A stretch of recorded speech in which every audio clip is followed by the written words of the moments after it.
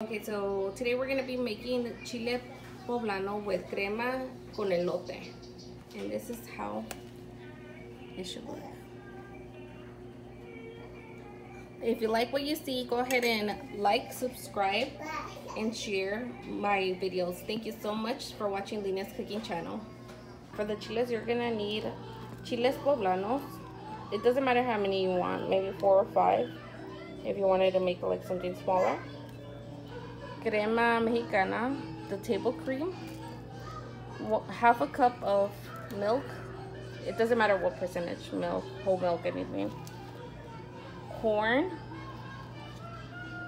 garlic, salt, 1 tomato, and queso fresco. Wash your chiles poblanos. Once they're fully washed, you're gonna go ahead and heat up your stove, and you're gonna go ahead and put the chiles in there.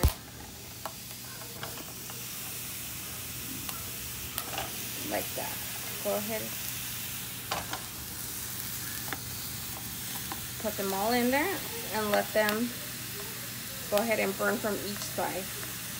It's gonna take a little while. Just go ahead and check on it every 2 minutes or so. Start looking like this is where you could flip them. So just make sure they're looking like that, and then you can flip them. Okay, while the chiles are toasting, I'm gonna go ahead and make some white rice. So that's boiling right now while the chiles are still cooking. Okay, now when the chiles are fully toasted, we're gonna go ahead and put them in a plastic bag like this. Just make sure all of them are fully toasted. If not, go ahead and leave them for a little longer.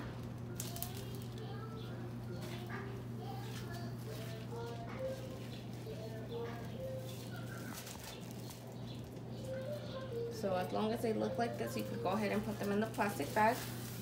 You're gonna put the plastic bag in the plastic bag for like about 15 minutes. So they could just steam up in there. So, perfect. And then just go ahead and close the bag and let them steam in there for about 15 minutes. Okay, now we're gonna go ahead and take them out of the bag after they've been sitting there for about 15 minutes. I put some gloves on because they do tend to be a little spicy. So when they're too spicy, your hands smell like chile all day long. And I have 2 babies, so I can't smell like chile. So all you're gonna do is once you take them out, go ahead and just peel all the skin off. If it's easier to peel it with your hands, go ahead and peel it with your hands. Just make sure to peel it all around.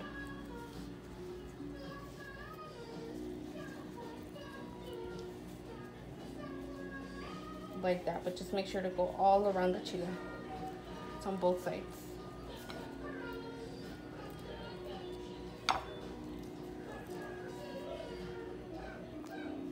Okay, so this is how your chile should look after it has been, the little skin has been removed from the top.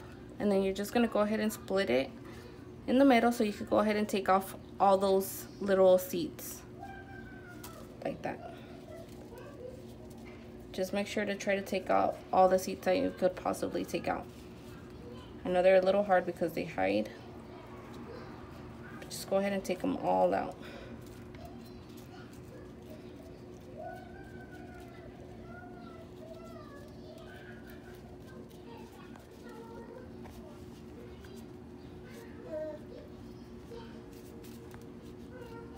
Alright, so once all the seeds are out like this, you're going to go ahead and put a slice of queso fresco inside, and then just go ahead and wrap it up like that.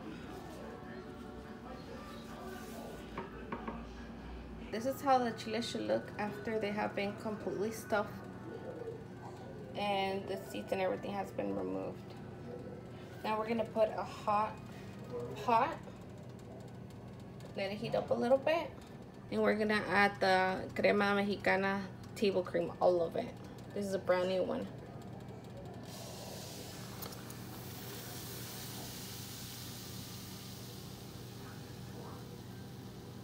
So once you added all of it, We're gonna go ahead and put the half cup of milk in there.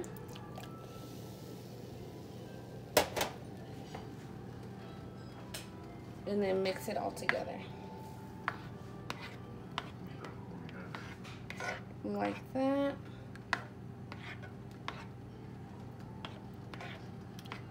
Once I have the mixture of milk and crema, we're gonna go ahead and grab the chiles and then place them in there. So you're gonna go ahead and grab every single one of them and put it in the sauce. Like that.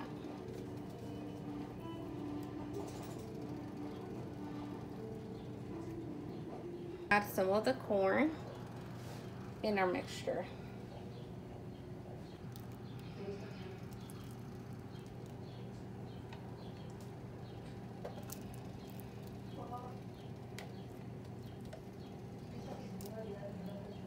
How much corn is how much you want to go ahead and add in there. It doesn't have to be too much. I like a lot of corn. Go ahead and just put it inside the crema so it could go ahead and boil with all the ingredients.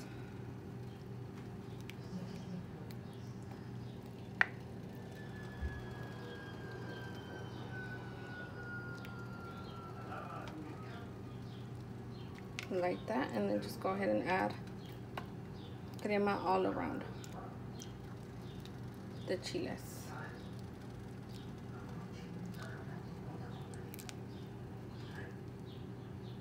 Exactly like that.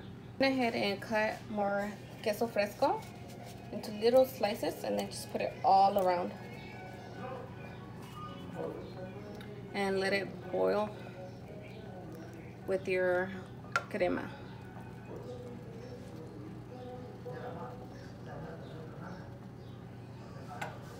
Garlic salt al gusto.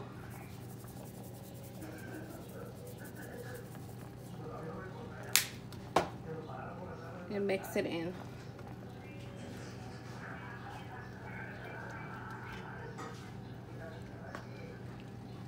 And now let it boil completely.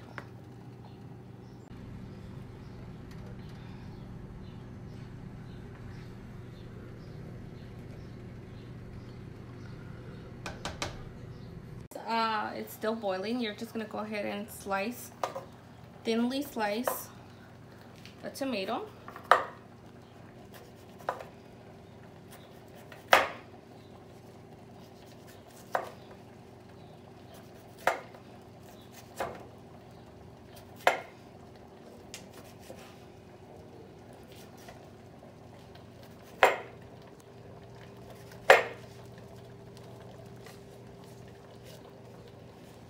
And go ahead and add it in there.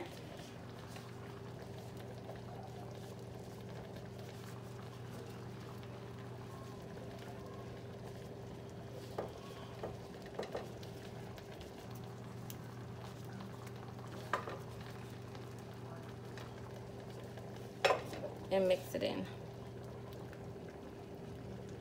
while it's boiling, just to give it that coloring, and it just gives it a little bit more flavor as well. Once you put your white rice in a plate, you're gonna go ahead and grab one of the chiles and put it on your plate. Just go ahead and pour some of that crema all over it. Make sure to grab some of the corn as well. And there you have it. Your plate is completely finished. And this is how it should look.